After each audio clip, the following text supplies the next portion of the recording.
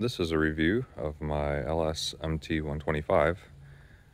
This is a 25 horsepower subcompact tractor.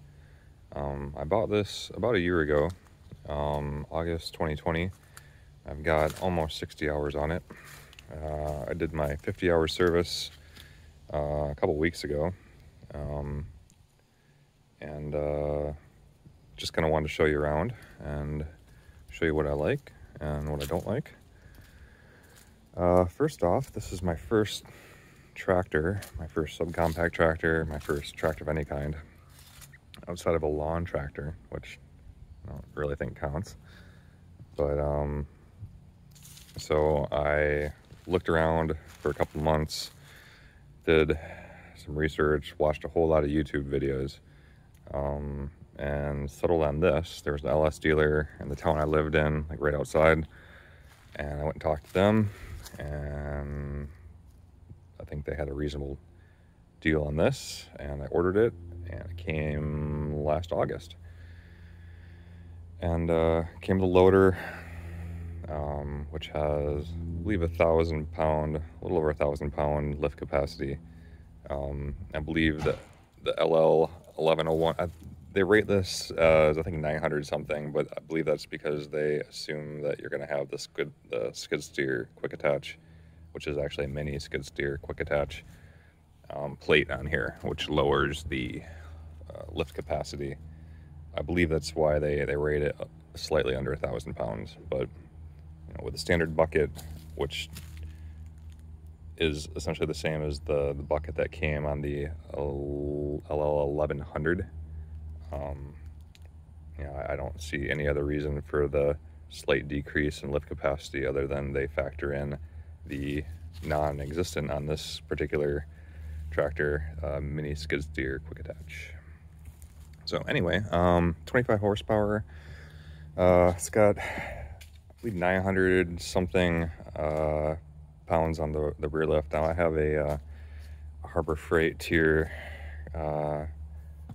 3-point, I forget what they call these, the quick attach. Yeah, something like that. One of those. I got one of those. And I don't actually have any 3-point implements right now, but in the future I want a box blade, and I'm thinking about maybe creating my own weight rack, something out of maybe some concrete and then a big Tupperware container, and you know, kind of do it up so it fits in the 3-point.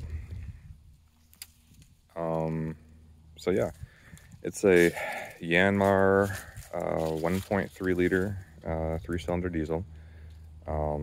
It is about 25 horsepower, 24.7, I think. Anything over 25 horsepower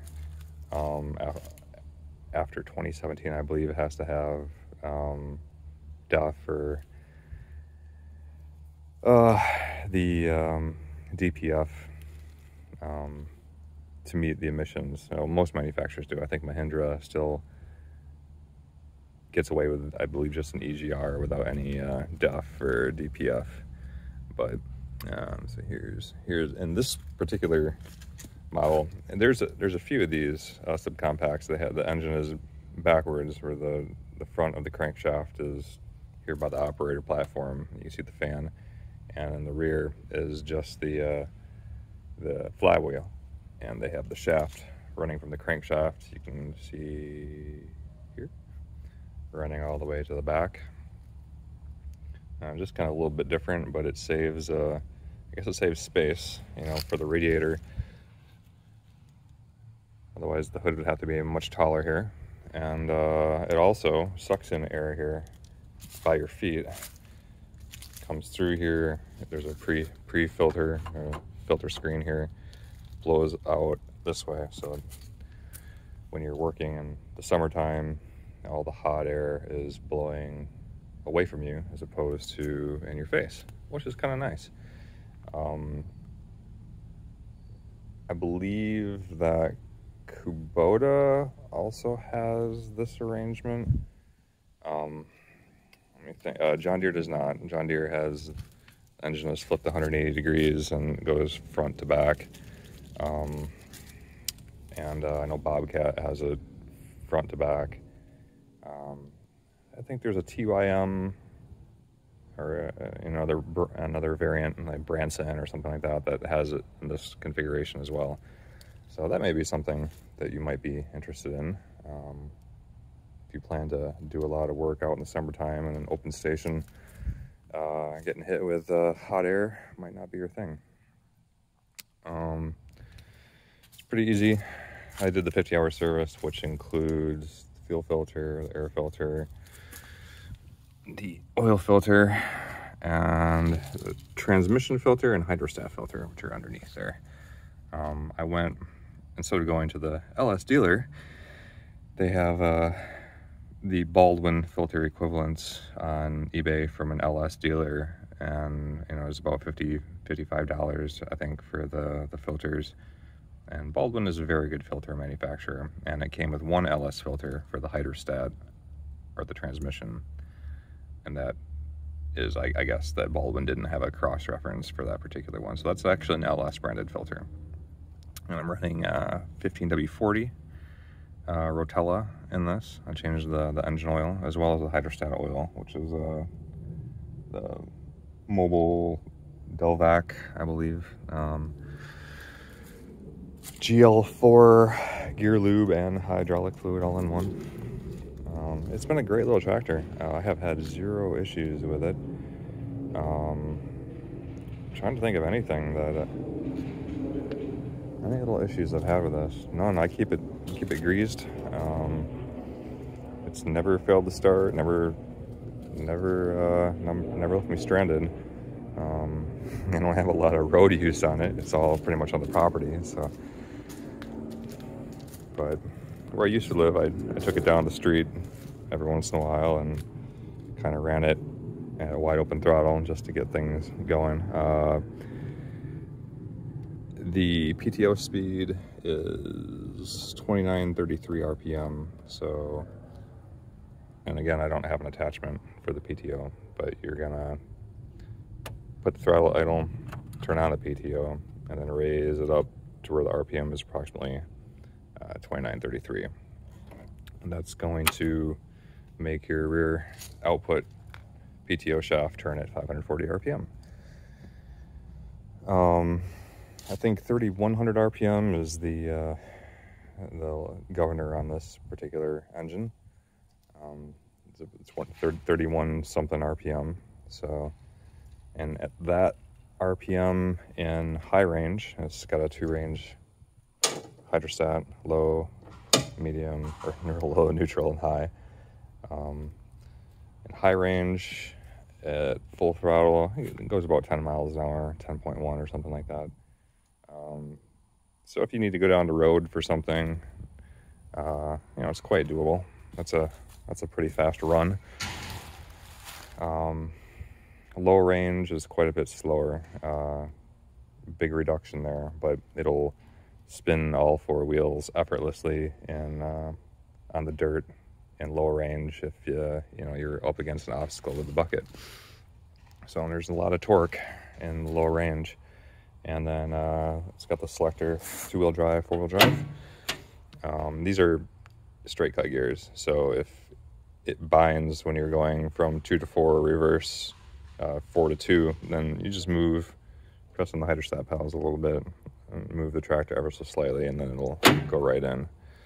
But you want to use 2-wheel drive, of course, on the pavement, because otherwise you're going to tear up your front axle. It's not very good because everything's binding. But I use 4-wheel drive quite a bit. I don't have these tires loaded, so the rear end can get a little bit light with a load in the bucket. So it's always a good idea to use 4-wheel drive when you're doing loader work, so that way if you need to hit the brakes and the improperly loaded tractor shifts its weight forward, you still have brakes because the front axle is still engaged, right? So there's only brakes inside the hydrostatic transmission. There's a wet brake system, And so yeah, if you're not in four-wheel drive, you won't be stopping. So it could be dangerous if you live on a hill, you're working on hills. I live in Texas, so there's a few hills here. But there's still some transitions on the property. You know, if you go down a slope and the way the tractor shifts, like it's always good to have that extra confidence of the four-wheel drive. The loader and the bucket weigh about 450 pounds, I believe. I think the loader itself is 360 and the bucket is like 100 and something. So 460-ish, I think, is a good estimate. So I actually haven't taken this loader out. I use it all the time. I'm always moving wood. I've got like car parts and crap to move.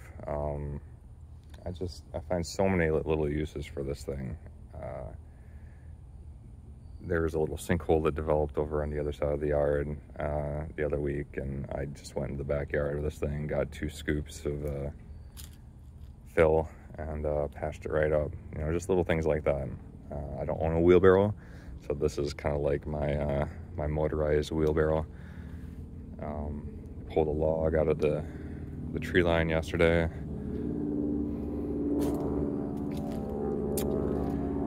Yeah, you get creative when you have a compact tractor. You tend to imagine things that you wouldn't otherwise use a tractor for, and you find efficient ways to accomplish tasks. It's a lot of fun.